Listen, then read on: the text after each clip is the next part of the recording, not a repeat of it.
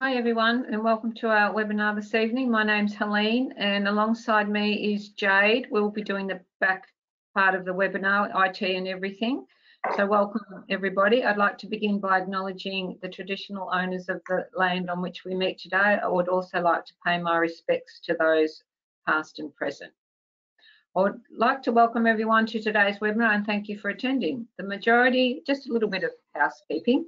The majority of our webinar events are recorded and are freely available on our PHN Learn YouTube channel. We do have a practice communique that goes out fortnightly. Included in this is our external and internal calendar of events. For today's meeting, the participants will be put on mute for the course of this, and should you have any questions, please type them in the questions box and they will be addressed at the end of the session tonight. They will be, I will answer them on your behalf and they will be all anonymously asked.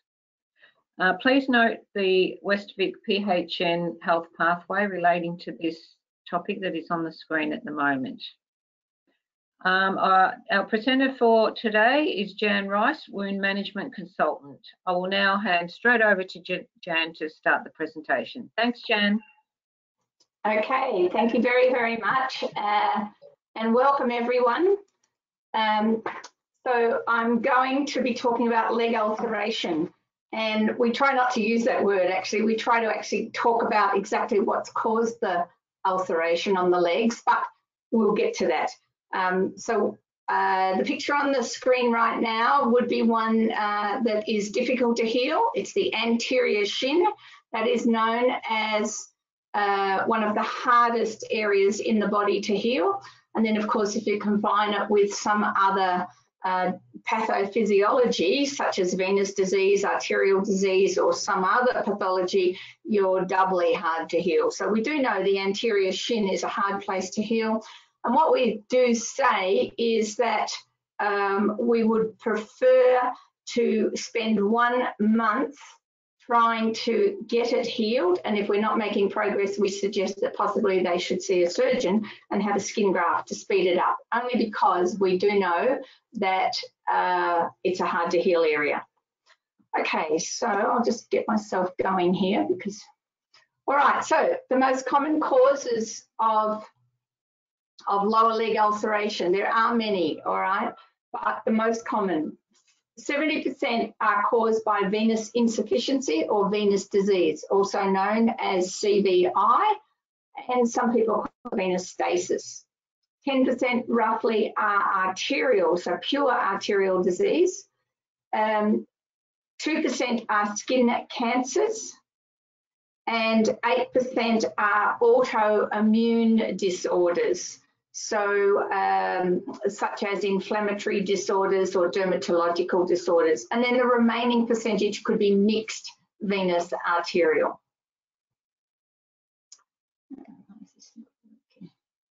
So how do you know which is what? Well, the first thing that I would suggest you do is that you actually read the person's medical and surgical history. There's going to be things in there that will allude you to the fact that perhaps it's venous, so they might have had past history of varicose vein surgery, or they might have had a DVT. So you lean a little bit towards the vein side, maybe, or they might have had coronary artery bypass grafting. And in the old days when they did that, of course, they took one of the veins out of your leg to use for the heart, and so then you're missing one of the major veins of the leg. So it could be that. Remember also that coronary artery bypass grafting would lead you to the fact that perhaps their arterial system is also not working too well.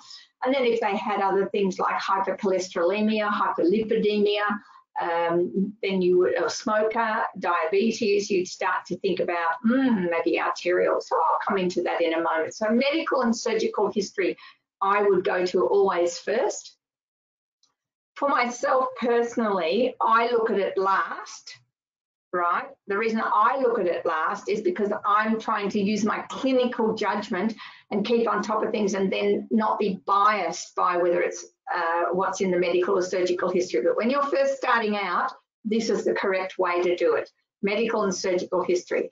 Then, of course, you also are interested in the pharmacological history, and that's because there are certain medications that will cause dependent edema, and so some of that swelling you're seeing may not necessarily be caused by venous insufficiency. Of course, the tool that you have to use all the time is your hand. We want you to be palpating the foot pulses, and then you might look at the ulcer and see if it matches some of the characteristics of the common leg ulceration. So here's some of the things that you would be looking for in the medical surgical history. Past history of DVT. About 40% of patients with chronic venous insufficiency have had a DVT. And of that 40%, about 13% have had a silent DVT. They never knew they had one until they went for a scan. Past history of leg trauma, past history of protein C deficiency, being female, being obese, having evidence of venous hypertension, and not walking correctly, which is the heel-toe push-off function of your feet. Those who are obviously obese people tend to waddle, and that waddling also means they're not got a correct walking gait. So you've got to have a correct walking gait in order to engage your calf muscle pump function.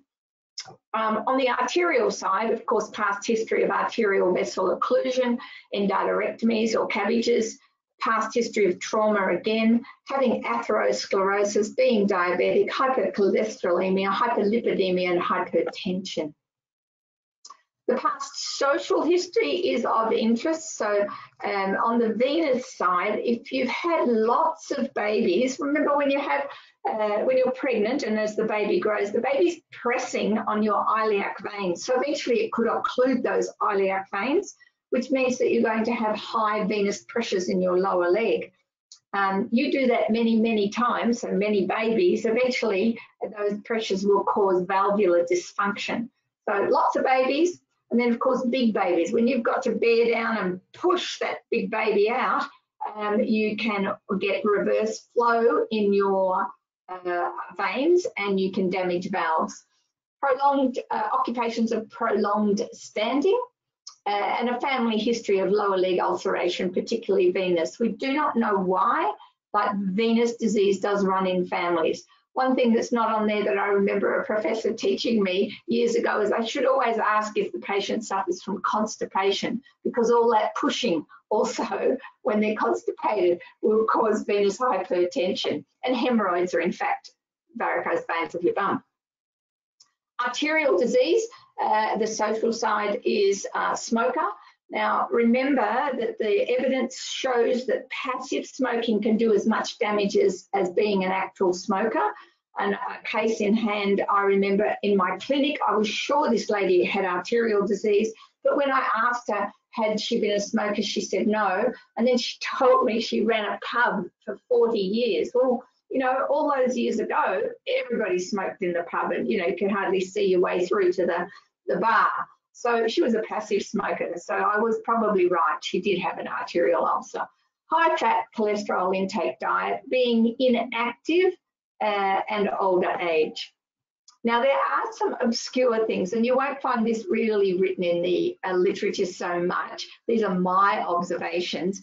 But I think people with venous ulcers are quite vague. They can't actually tell you how it began. They're very vague, whereas the opposite occurs for arterial ulcers. The patients usually remember exactly what happened to that leg and how they sustained that wound. And the other thing, of course, is that venous tends to be seen in community or what we call low care settings. Whereas those who are in high care tend to be nursed in bucket fallout chairs, princess chairs or magic mobility chairs or whatever, and they tend to have their legs up. So even if they had venous disease, they currently, when their legs are up, they don't have venous hypertension. So that's obscure, but that's my findings over years and years of being in the area. Now, with regard to what you're looking for, you're not looking for one of these, you're looking for a cluster of these characteristics. So you're looking for edema, and it's that sort of spongy edema, but it does pit, but at the same time it's spongy. as opposed to, you know, when they're congestive cardiac failure edema, you can actually touch it and you feel the water rippling under your fingers. CCF edema is very, very different from venous edema. If this person has had a problem for a long, long time, they end up with scar tissue down the bottom, the lower third of their lower leg. That's called lipodermatosclerosis, and it feels like a piece of wood. So what happens if they sit all day and they're not active, etc.? The edema can't penetrate that because it is like a piece of wood. So they get this really big calf, and so that's where the inverted champagne bottle shape comes in. The ulcer itself has an irregular shape, and I used to say it was like if you took a bucket, remember the days when we collected the water from the shower, and you stood and you threw it in the garden and it hit the soil and then dust and everything flew off. Well, that's under high pressure. That water landing onto the soil was high pressure when it landed, so it blasted. So it's the same thing with a venous ulcer. The high pressures are blowing the skin away, and so you've got this irregular edge. The ulcer begins on the medial or lateral aspect of the lower third of the lower leg. The ulcer is wet, shallow, with minimal necrotic tissue. There may be a thing called atrophy blanche. There may be eczema and pigment staining and lipodermatosclerosis. But in most people, you can palpate the pulses. And these are generally not too painful. They're uncomfortable, but these people quite like to sit with their legs up, and they keep their legs up because it's quite comfortable. There are also the people who say, I have ankles in the morning and cankles in the evening. So some of the characteristics that you see here. So far left, pretty typical of a straightforward venous leg ulcer. The one next to that, so moving to the right, this is a venous leg ulcer. This is probably a mixed disease because you can see it's got some depth to it, and it's got quite a considerable amount of slough. And of course, there's so much leakage because of the vein side of it that it's excoriating the peri-wound area. The next is someone who actually does have lymphedema as well as venous disease. And what you're looking at there is the pigmentation, the crusting of all her skin changes with the venous disease, causing all that crusting and pitting that she has there. And the far right is atrophy blanche. So those white areas that you see in the lower part of the lower leg that have like little white rivers with little red dots in it. Whereas arterial ulcers, these are located between the ankles and the toes. That's called the foot. And high up on the leg or on the back of the leg, it's quite unusual for a venous leg ulcer to start on the back of the leg. It may eventually become circumferential, but that's why we always ask, where did it start? These are deep and they're punched out and have a regular shape, and they're dry until such time as they become infected. Once and they do rapidly infect, then they will be wet. The skin may be thin, shiny and non-hair bearing, and thickened toenails is also a characteristic. But these two can throw you off. So don't forget there are nationalities or ethnicities that don't have hairy legs. And about 65% of people over the age of 80 have fungal nail disease. Of course, with these ones, the pulses are hard to find, or you may find them, but they're very weak. There's a condition called elevation pallor dependent rubor. This means that when the patient's lying on the bed, you pick their legs up, you stand at the back, you pick their legs up, you look and see if the colour drains out of their foot and it starts to go white. If it does, then you sit them up and you put the foot to the floor and there's this flush of red. So that's the dependent rubor. That's a very, very good test. And in fact, I have a paper that I found when I was doing my studies. I found a paper that said that Berger's test was as good as doing an ankle brachial pressure index. And I couldn't find that paper again, but just recently I found it. So there is evidence that Berger's test is very, very predictive of arterial disease, particularly small vessel arterial disease. Then, as I said, they will rapidly, they can become necrotic quite rapidly, and and there's pain, especially at night or when elevated. So they can look like this, all right? So you can see the dependent rubor on the left wound. You see the wounds between the toes. They're horrifically painful. You can see the rotting toenails, and you can see the wound on the dorsum of the foot. It's just like someone got a punch biopsy and went punch and pulled the skin out. Of course, any blackened area on the toes, if you can't account for what happened, you'd be thinking arterial disease, and then you can see some other pictures on the right there. So why do these occur? Well, in order to understand and then be able to explain these ulcers to your patients, you must understand the anatomy of the lower leg and the physiology of the circulatory system.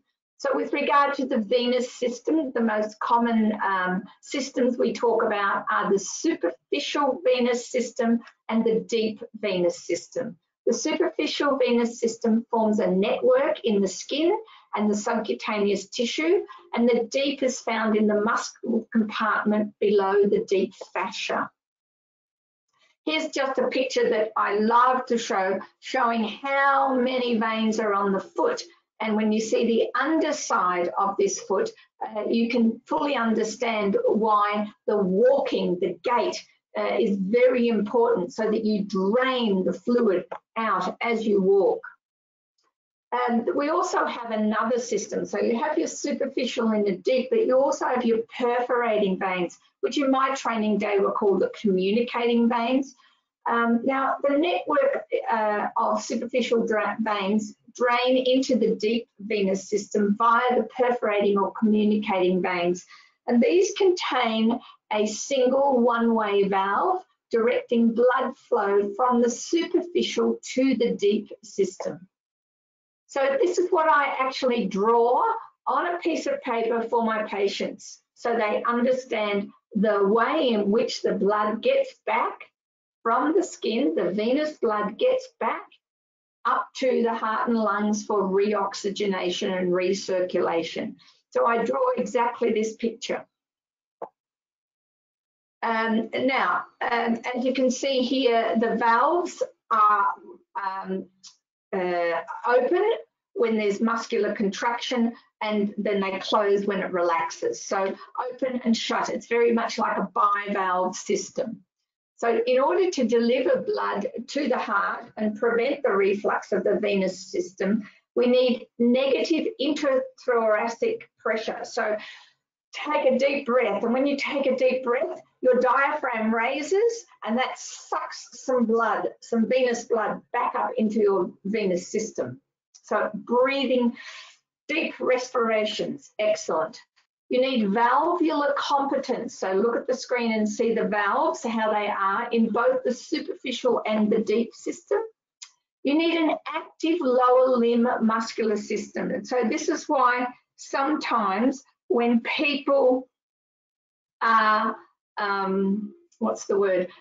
immobile and not active with their muscle, then there is a big issue. They get this edema because the valves eventually give way due to the pressure on them.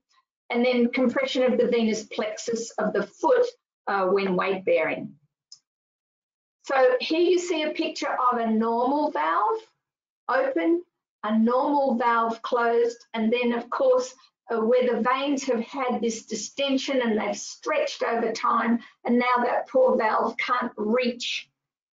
They can't reach together, and so they're constantly leaking.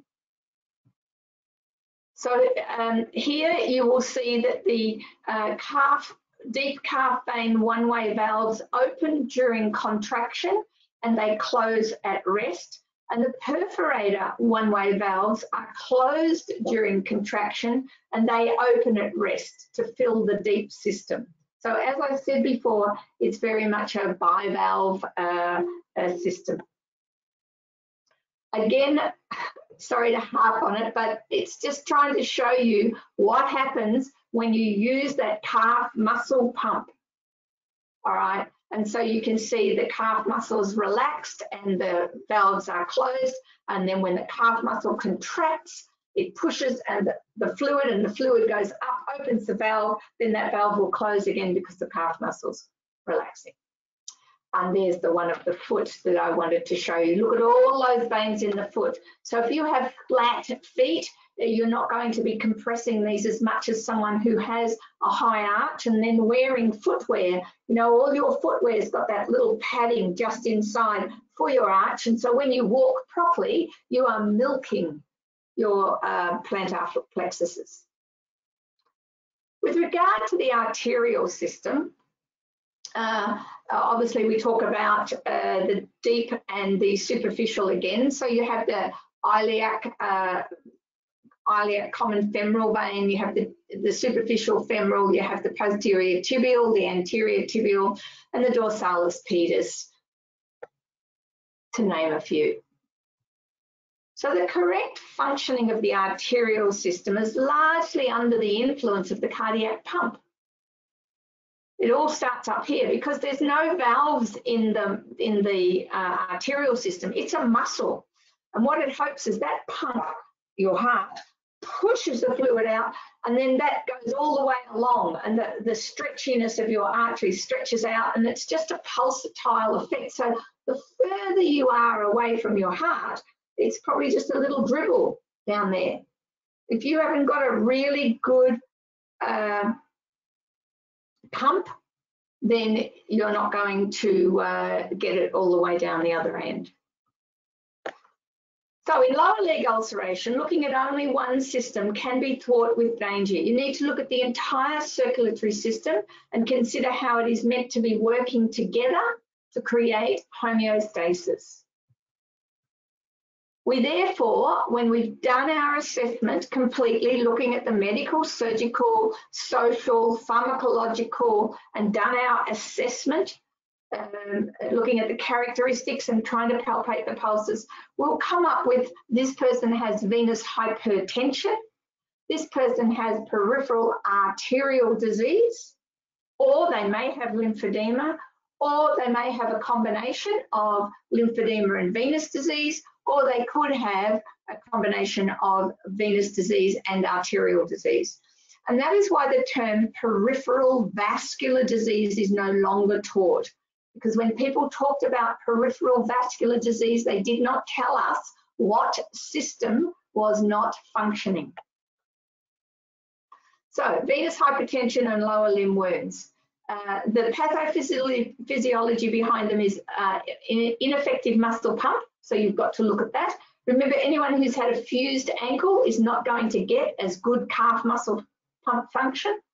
And then, of course, there can be people who are have congenital absence of their valves, or they have obstruction or distension. And remember, that's where the pregnancy comes in. But I had a patient in my own clinic. I could not work out why. One leg was more swollen than the other. So we sent her off for an abdominal ultrasound, and we found a tumor in her stomach pressing down there. So venous hypertension causes vein dilatation.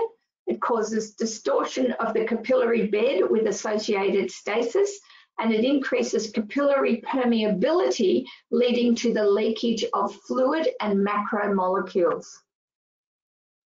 So if you think it's venous, start asking them questions like, what's your occupation? Because definitely occupation has something to do with it. Hairdressers, truck drivers, they're pretty high in our groups. Certainly when I took up lecturing at the university, I started wearing compression because my legs were achy and tired all the time.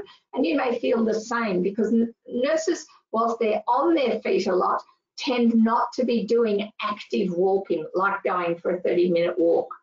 Ask about their mother and father or their grandparents, because we know that there is a family history. And then questions like, do they get tired, heavy legs at the end of the day? How did it start? Have they ever had a DVT? How many children have they had? And have they had surgery, and how often? Because remember, when they had surgery, they could have had a silent DVT. Peripheral arterial disease in lower limbs, of course. The main thing is arteriosclerosis, or hardening of the arteries. where the fatty plaque material builds up in the arteries and causes a narrowing, and eventually that narrowing causes inflammation, which means that the muscular wall now is, because it's been inflamed for so long, it's become stiff, and therefore they don't get that beautiful rebound. So when you're using your Doppler, and we did our Doppler training, I said to you, you'll get a monophasic sound because the blood vessel wall, muscular wall is stiff, therefore they get no pum, pum, pum, pum, like that. So this is what they can look like. So you can see this, the left-hand side, very parched, the skin, sorry, the skin looks very hungry. And then of course on the other side you can see he's had an amputation and still got a necrotic nasty wound. So if you're suspicious, you'll ask, have you been a smoker? Have you ever had high blood pressure? Have you ever had a high cholesterol count? Have you ever had your arteries cleaned out? Have you ever had a heart attack or a stroke? Have you ever had an episode where you blacked out for a short time, so TIAs? Is there a family history of heart disease? And of course you'd want to know their age. So what tests can we do to confirm our clinical diagnosis? Well, we want you to be palpating pulses, and it is a skill. And when you start to first do it, if you press really hard, you actually block the vessel. So you've got to palpate fairly lightly. Of course, if there's edema, try to massage the edema out of the way and then get your hand on there and gently move around until you can feel it. You can do the ankle brachial pressure index, or you can do the toe brachial pressure index. There is a thing called Lanarkshire oximetry index. It's not widely taught and there's not a great deal of evidence, and it does have some discrepancies, so you can get some false positives. Of course, if we are really concerned and want to take some action, then really doing an arterial or a venous duplex scan would be very helpful, because then what we can do is we can identify where the problem is. Now remember, these sonographers will only do one leg of one system each day. So you can't send a patient in there and have both their arteries and their veins looked at in their right leg. They won't do that. They do one system, and that's all to do with Medicare rebate and the time that it takes to do this. It takes about an hour to scan one system in one leg. More fancy tests that can be done usually in the vascular laboratory are air and photoplethysmography, and then of course we can do transcutaneous oxygen pressures as well. So where do you find the vessels that you want? Well, we want the dorsalis pedis. So the markers are the first web space, so between the big toe and the next toe. Draw an imaginary line up until midway between the two ankle bones. And somewhere along there, you should find the dorsalis pedis. You can do the posterior tibial, so that's the medial side of the foot, and it's behind the ankle bone. And I always find stretching the foot out allows me to get in behind that muscle better. Popliteal is not easy to find. I certainly am not skilled at it, mainly because I don't practice it. But behind your knee, the knee must be flexed, and behind the knee you'll find a triangle, and you've got to palpate in that triangle. Of course, femoral we can all have a go at. You're also looking for capillary refill time, which should be less than 30 seconds, and you're feeling temperature. Now, temperature will vary depending on climate, and you know, some people do just have naturally cold feet, so you have to take that into consideration. There's the posterior tibial for palpation.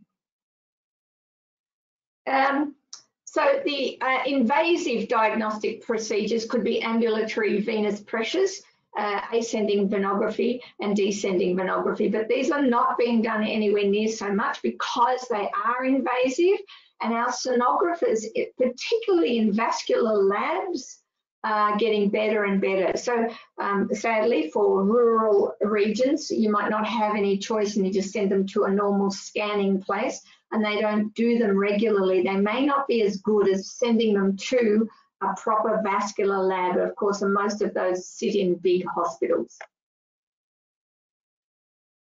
Why did I put test summary? I don't know why I put that word test summary there. But so from the venous, you can do the venous duplex scan, the venous reflux testing, ABPI, or elevate the leg and the edema subsides. And then the arterial, you can do duplex scan, Berger's test, ABPI, toe pressures. And there is also another one called an exercise stress test.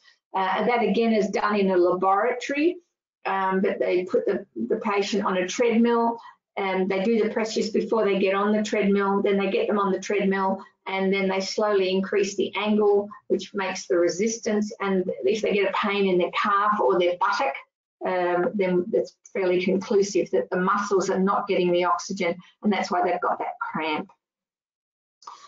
We've already, for some of you, I know there are people on here though who haven't done the Doppler and the ankle brachial pressure index. So having a Doppler and doing an ankle brachial pressure index is a great idea. My colleague here actually is holding the probe a little too much at right angles. I probably took the photo at the wrong time and she was probably playing around. The probe must be at 45 degrees to the skin with a good dollop of gel, the same kind of gel that we used to use when you were doing cardiac monitoring, etc. So the electrode gel. You can see that they've got a piece of glad wrap over the wound so that the blood pressure cuff doesn't get contaminated. Now the normal, and this can vary depending on the reference that you're using. So the normal ankle brachial pressure index is somewhere between 0.8 and 1.2. If you get to 1.3, it's considered to be a non-compressible and hardening of the arteries. If you're at 0.5 to 0.8, then you've got claudication, but it should still heal. Less than 0.4, you'll have adverse outcomes for foot wounds, and less than 0.2, the entire limb is threatened. With regard to toe brachial pressure indexes, the normal is 0.8. Less than 0.65 is abnormal, and if you've got 0.35, you've probably got claudication, and at 0.1, they probably are saying they have severe pain, rest pain. Now, the pros and cons of doing a duplex scan. A duplex scan really is non-invasive, and that's what we want to go for these days, because we do have people who are allergic to the dyes, let alone it's relatively traumatic to have invasive procedures. So it's non-invasive. You get a rapid and accurate response in experienced hands. It's relatively inexpensive to the patient and the proprietor. It gives you a dynamic physiological information, because the sonographer can see exactly the pumping and what's going on. Then they're able to see where there's any reflux, if it's in the veins, because the patient for a venous ultrasound actually stands up so that you've got that venous high pressure, and then the sonographer will press on the various valves and see if they stay shut or they open quite quickly. You can get segmental pressures, so you can assess segmental disease in a laboratory as well. You can also obviously get some other pathology determined. It's safe in pregnancy, and it's safe for those with contrast allergies. As I said, with duplex scanning for veins, the patient must not be examined lying down. There's a 70% error when the patients are supine. But the issue then is the patient's got to stand for quite a long time, so they could have a vasovagal. So often what happens is that if it's a bed that will tilt, then they're at least sort of still upright but laying down, if you know what I mean. If they're standing, there's something for them to hold on to. And of course, encouraging them to make sure they've had a good drink before they get to have that done. The arterial diagnostic investigations, the arterial duplex scans, and then the segmental pressures or continuous wave Dopplers. These are all done in laboratories. And if you get the opportunity to watch a sonographer doing his work, I would really encourage you to do that.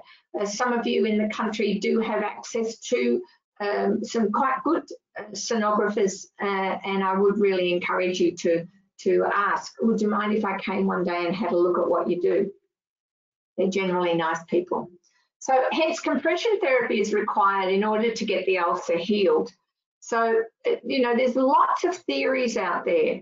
There's really quite a lot of theories, but regardless of the theory, venous hypertension is the main cause. So you can see this person's got blowouts of his veins, and what we need to do is squash those veins so that they're flat, and therefore there's no leakage into the interstitial spaces, which sets up that inflammatory response, and that's when you then get that kind of lipodermatosclerosis. And if they've got a wound, then they're just going to leak. All right, so this is Bill McGuinness put this slide together and gave it to me. So this is exactly what happens. So I'll just get them all up so that I can talk to them. Oh, went too far. Okay, so venous hypertension leads to changes in the vein due to shear pressures. So you can imagine the pressure in those veins, the regurgitation, because it's high pressure. So it's blasting the fluid down there. That regurgitation leads to the release of inflammatory cytokines. Some of those cytokines that get out are leukocytes, and they're quite big. So once they leak out of the vein, they can't get back into the vein. So now they're sitting in the tissues. And it was Coleridge-Smith that did a study, and he took blood from someone's arm and then took blood from someone's leg, and the difference in the leukocytes was quite dramatic. And so he came up with that trapping of leukocytes that caused the damage. But that was just one theory. Now, the trapping and activation of the leukocytes leads to infiltration of the capillary wall and bicuspid valve damage. So what that then does is leads to capillary damage with increased capillary permeability. Then you get larger molecules, even larger than the leukocytes, so you get the fibrinogen leaking out. And it's that fibrinogen, the macromolecules that are leaking out, that are going to start to cause that pigment staining in the leg. Now, because it's fibrinogen and it's out in those spaces, eventually it sets. So you get fibrin scarring and skin changes. So there's both inflammatory changes in the venous system and there are mechanical changes in the venous system. So what are the rarer types of leg ulceration? Because there are quite a few out there. So there's, and this isn't the exclusive page, by the way. So there's SLE, systemic lupus erythematosus. There's collagen vascular disorders. There's antiphospholipid syndrome, although I've only ever seen 2 in my entire career, so it's quite rare. There's protein C or protein S deficiency and other hypercoagulability syndromes.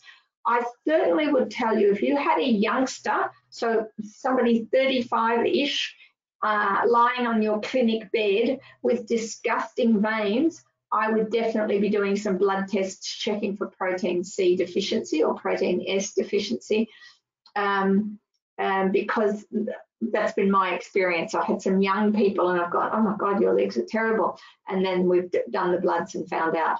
The cryoglobulinemias, vasculitis, pyoderma gangrenosum, and then, of course, everybody knows the Barili ulcer or Mycobacterium ulcerans, or also known as the Bairnsdale ulcer.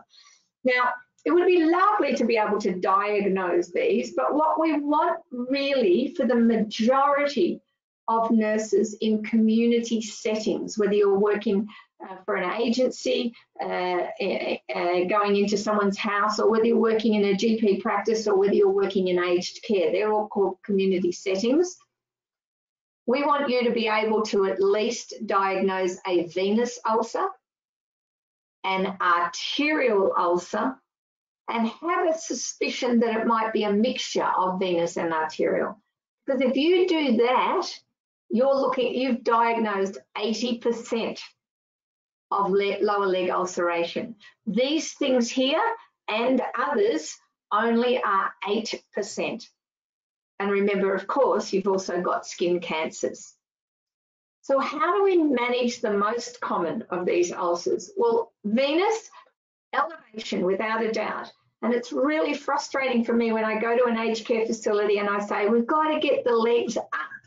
And of course, the resident won't do it, won't do it, won't do it. One day we go in and we go, I've had enough.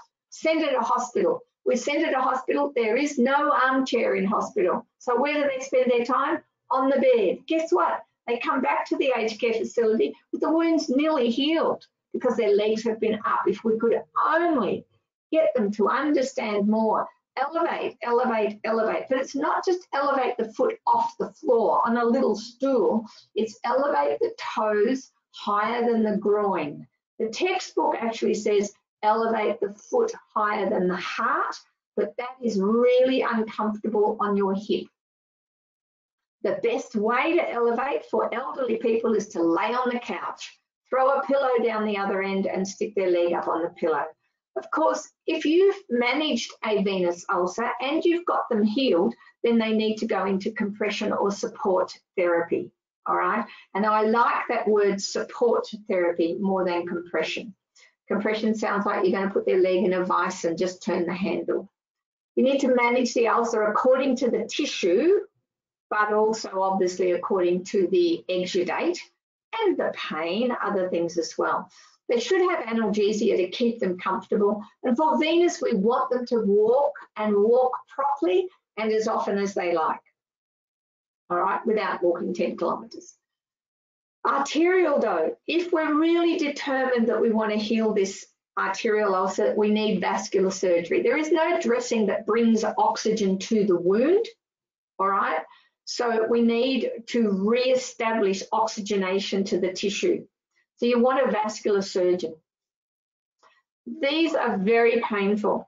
And if you are working in a community setting, if your GP will give as much analgesia as the patient's allowed to have, they will get their legs up because you've asked them to. And if they put their legs up, then you will stop some of that dependent edema pressing on their arteries. So some people say, don't ask a patient with arterial disease to elevate. There is an excellent paper that talks about elevate the leg, then they get a pain, put the leg down. When they think of it, put the leg up again, put the leg down, and up, down. That yo-yo actually each day pushes the new blood vessels a little bit further and a little bit further, and they grow collateral vessels. Now, collateral vessels will compress really easily. So if they get edema, the collaterals are compressed. So if we can grow collaterals, we often can heal arterial ulcers, but it takes us a long time.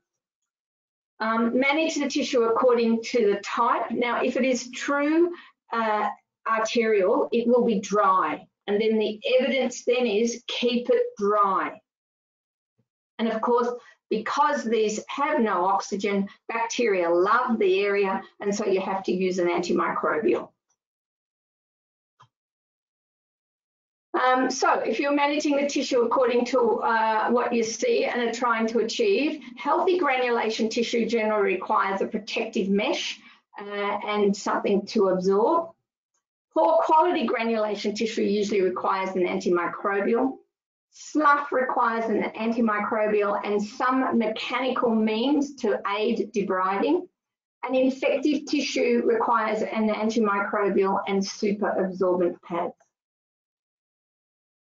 So the types of compression therapy that are out there are lots, all right? These are all the two-layer bandage systems. So some of you might have grown up in the days of the 4-layer bandage systems, and then 3M were very smart and they brought out the 2-layer, and we all fell in love with the 2-layer. And then since then, of course, many companies have introduced 2-layer. So there is good evidence supporting these compressive systems. And what you will learn when you do undertake training with these compressive systems is that once you put the second layer on, so the first layer with most of them is a comfort layer. They call it a comfort layer or padding layer or something like that. And then the second layer is cohesive. It sticks to itself. And once it sticks to itself, it is inelastic. I was saying to the group, I am a little tired because for last night and the night before, I think they're the nights I've lost track of days, I've been attending a conference in Europe. So the conference starts at 6 p.m. our time and finishes at 3 a.m. So last night there was a really good discussion around compression therapy, and the evidence definitely now, there's a Cochrane review in fact, showing that inelastic systems work better than elastic. And that's what one of these is. These are inelastic systems. The most common system out there in the community settings, however, happens to be Tubigrip. Now, one piece of Tubigrip is elastic, okay? So you've got your Tubigrip or any other brand name of that sort, and yes, it's elastic. So if a person's got a piece of Tubigrip on their leg and they sit all day, eventually that Tubigrip is going to allow expansion. So they are going to get edema. So a really common way of managing this is to use 3 layers of Tubigrip. And I know the patients get a bit hysterical. The first layer is toes to 2 fingers behind the knee crease. The second layer is toes to 2/3 the lower leg. And the third layer is toes to 1/3 the lower leg, which means over the wound, if it's venous, and of course that's what we're using compression therapy for, over the venous ulcer, you'll have 3 layers of the Tubigrip. Over the calf, you'll have 2, and then at the knee, you'll have 1. And that is graduated compression. But Hugo Pasch, Professor Pasch, he showed that when you put 2 layers of these products on, or 3, eventually the product becomes stiff. So 3 layers of straight elasticated tubular bandage is also considered to be a stiff product. 1 layer is not, but when you start to double up, you're then getting a stiffer component. Of course, once you heal them, they have to go into maintenance therapy.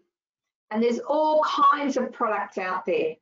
I personally prefer closed toes, and there is no evidence to go higher than the knee. But some patients prefer it because what it does is push the fluid to their knee. And if they've already got osteoarthritis of their knee, then they're going to have fat knees, and that hurts their arthritis. So they might need to go into a thigh-high garment. Some patients like to wear sandals or whatever, and so they want the no toes. And then, of course, there are companies that have ones with zips in them, so that makes getting them on easier. Nowadays, there's some pretty fancy garments out there. Certainly some of these, there is no evidence. So these are some that I wear. I don't ask my patients to wear these, but you people could. There's no evidence that these deliver graduated compression because they're not considered medical hosiery, but they still do provide really good support, I have to say. But I wouldn't put a patient in them because I don't have the evidence of the graduation of pressure. So that's my little spiel on lower leg ulceration. I've got about 12 minutes for questions, and I'm hoping that there will be some. So I'm happy to hand over to the team. Thanks, Jan. It's Helene here. So if you've got any questions, please type them in the question box. I do have one to start off with. I just want to check the capillary refill time. Did you say less than 30 seconds? I had previously heard 3 seconds is normal. 3 seconds? I'll have to check then. Maybe I'll have to check. I thought it was 30 seconds. Maybe somebody else could, I'll have to look. It's so long since I've actually said that to someone that normally I press and then I go 1, 2. Oh yeah, maybe you're right. Yeah, maybe you're right. Maybe it's 3. Thanks. I'll have to look it up as well though. Thanks, Jan. How do you increase compliance with compression stockings? Okay, I have a little trick. When I measure them and just say they're on the cusp, I don't have a box here. So just say they're on the cusp between one size and then the other. So say the ankle measurement is up to 26 centimeters, and then that's just say a small. And the next size is 26 to 36. Just say, because I don't have a box in front of me. If they are right on the 26, I don't get that size. I go to the next size. So that the first pair they buy may be one size up, but at least they're comfortable. And if you get them used to it, then when they come back for their next set, because obviously they'll buy two the first time, when they come back for their next set, you would remeasure them. And you might be able to say, oh, your circumferences have changed. You're actually down 1 centimetre. So if they come down to 26, then they're quite nicely fitting into the smaller garment. Does that make sense? Thank you. Next question. Do you like zinc bandages for venous ulcers? For a true venous ulcer, yes, I do. All right, but there's some conditions. If you're using zinc, and the reason we use zinc is because a venous ulcer is only missing skin, and zinc aids epithelialization. So if you've only got a pure venous, you can put the zinc on, but then the teaching is you use all your other wrappings or whatever you're going to be using, and it should stay undisturbed for 1 week. And that's a pretty good thing to be aiming for, because, you know, a zinc bandage now, the Ziplocs are around $22. So you don't want to be changing that every couple of days. So the issue I have is there are people on aged care, the patient will often wee on their bandage, or urine will dribble down, or it gets wet in the shower. And so it's really hard to use zinc bandages in an aged care facility. But if you're in general practice and you've got a pretty good patient that you can work with, and you're sure it's not going to get wet, then zinc bandages are lovely, really good. Thank you. Should you ever debride an arterial ulcer? Good question. So Jan Rice does, Melinda Brooks does, Terry Swanson does. So the teaching is no, you shouldn't, right? The teaching is no. However, there will come a time when the tissue is hanging.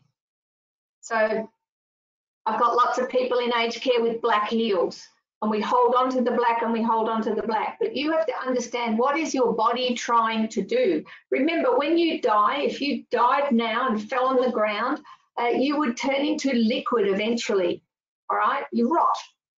So what the body does is the body recognizes it's got a piece of dead tissue there and it doesn't like it. So it sends fluid down. And some of you might have seen this. You have dry black, and then over time, it actually starts to get quite thick. It fills up. And as it fills up, it starts to lift off the bed. Well, clearly the body wants to get rid of it. So the sooner you get rid of it, the better. But you've got to be skilled, all right? So I now am very skilled at amputating toes. I'm quite skilled at a lot of things, mainly because in aged care, we send them to acute care. The acute care vascular surgeon says, amputate. The patient says, no, thank you. They come back to aged care, and now we're left to deal with it. And so I've become a little bit of a mini surgeon at times. When the body is trying to get rid of something, I'll help it. And I have a number of cases that have done very, very well, particularly because we're encouraging collateral circulation.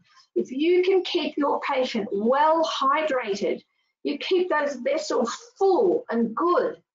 They're eating really well. You can grow collaterals, and then we heal these wounds. And I know lots of surgeons say to me, you'll never heal it, Jan, but we do.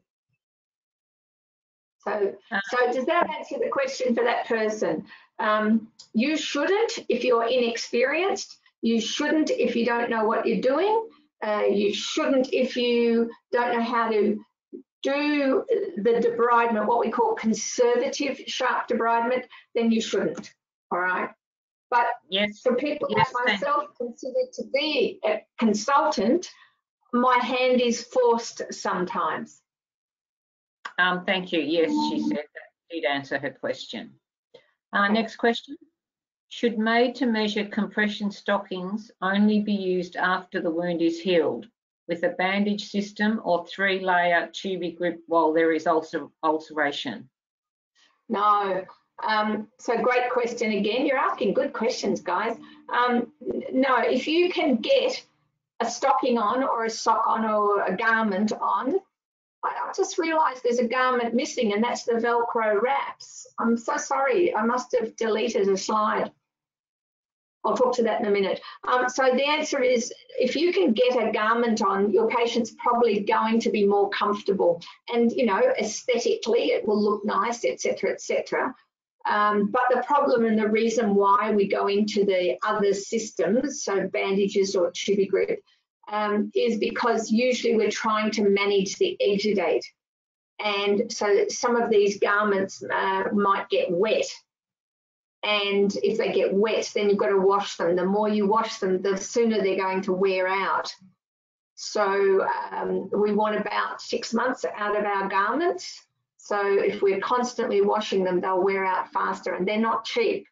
So the answer would be, if you are having to deal with exudate and you have large dressings, you're better to bandage, or the slide that's missing from here is the Velcro wraps. So that's become very popular now.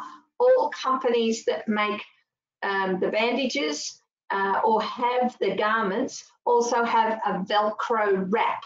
And that's really made a headway in aged care, even for compression in aged care, because it's literally put the leg on it and pull the 2 Velcro things over until you reach the knee. So Velcro wraps, everyone. I do apologise. It's missing out of my slide deck. Thank you. Next question. Is there ever a wound that you wouldn't do an ABPI on, or is it okay as long as the wound is covered with the Glad wrap? Oh, let me answer I think that's a 2-part question. Is there ever a wound you wouldn't do an ABPI on? When you get really, really skilled, you don't need that piece of equipment, because there are false positives with ABI. You can get errors in your readings. So when you get really, really clever, you can almost diagnose without the ankle brachial pressure index. However, there are some patients who you know they've got arterial disease, and you know that if you put that blood pressure cuff on them and start pumping it, they are going to scream. So you can tell. So it's a very painful wound, and you're going to try and put a blood pressure cuff on it and pump it up to 150, 160, 170. You're likely, the patient will tell you and scream and tell you to stop it. So if you're suspicious about bad pain, you wouldn't do an ankle brachial pressure index. If it's severely infected, you wouldn't put them through that squeezing of them. You get the infection under control first, and then perhaps do your investigations later. And as you become very efficient with your clinical observations, and you're looking at their medical and surgical history, you will find you need less and less that evidence before you say, because why do you do it as a nurse? You do it so you can say, you need to see a vascular surgeon, you need your arteries fixed, or you need to see a vascular surgeon because your veins aren't working properly. So you'll get better and better and be able to, you don't need the equipment. You can just say, look, I'm pretty sure you've got venous disease. I hope that's explained it enough. Next question. What would you recommend for those leaky legs? You know, the ones that are dripping while in the treatment room chair. Okay, that came up last night. Leaky legs came up last night. The team from England were speaking. It's hard. They all agreed. It's really hard. Look, if it is your patient who has congestive cardiac failure, which is often the case, all right, or chronic renal disease, you're looking at palliation anyway. You're looking at end of life. These people may not be going to make it. So you do comfort care. You make sure that you have someone who can go in and change those dressings every day, and you're mopping the fluid and you're putting a little bit of something on. Now, I personally, in CCF, I find double layer of Tubi Fast. So that's the retention sleeve, the one with the blue line for the majority of people. That is really, really good at just pushing out a bit of cardiac edema. With elevation, of course, if she can elevate, and toe and ankle and toe exercises. But yeah, leaky legs cause everyone a headache. So I've got a patient down in Mornington I've consulted on today, and we're going to use a booster pad to mop up the fluid rather than a medical product, because they're changing the medical product twice a day. It's costing them about $12 each dressing, so $24 a day for ulcers that the surgeon has said may never heal. Thank you. And another question. What's your thoughts of using antimicrobial ointments on wounds? For example, Bactobran or Canacone. Does that work, or is it ineffective / pointless / contributing to antimicrobial resistance? Antimicrobial.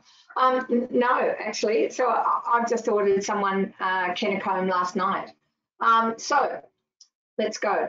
Bactobran, there is MRSA resistance to it, so we would prefer not to use it, Bactobran.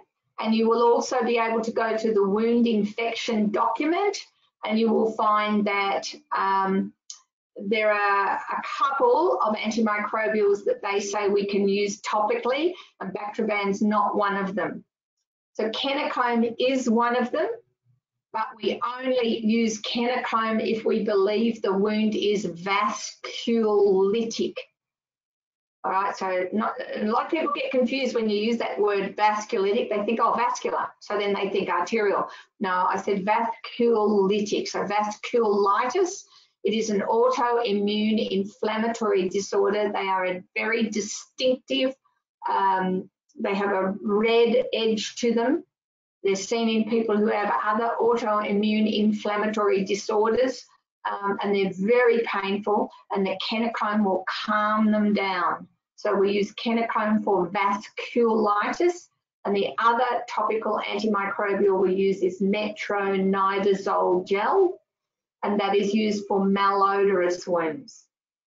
And they're the only two in the wound infection guideline available from the Wound Infection Institute that they have said you can use topically.